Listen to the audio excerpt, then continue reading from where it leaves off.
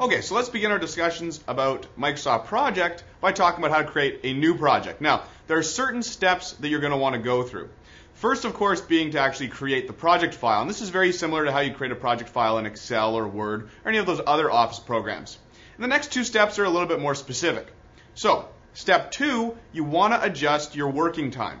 So if your working time is not 8 to 5, which is what you're going to get in a default project file, you're going to want to change that first. And you can do that by going to the Tools menu and choosing Change Working Time.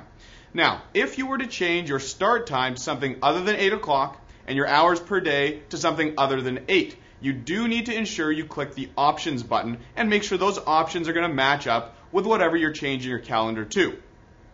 After you have gone through those steps, the third item would be entering project information.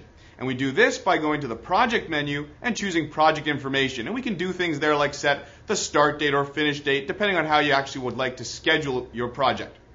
In this video, I'm going to show you how to go through those steps. And if you wanted more detailed information about how to change the working time or enter project information, please be sure to go check out those videos.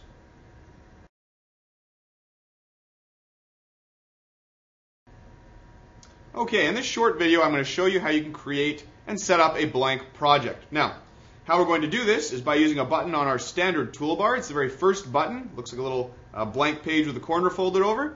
And this is how we would create new documents in Word and Excel, as well as new projects in Project. So, if you click the button once, that's going to create a blank project. And essentially what you've got is you've got a project that operates Monday to Friday, 8 until 5, with a 1-hour break from 12 till 1.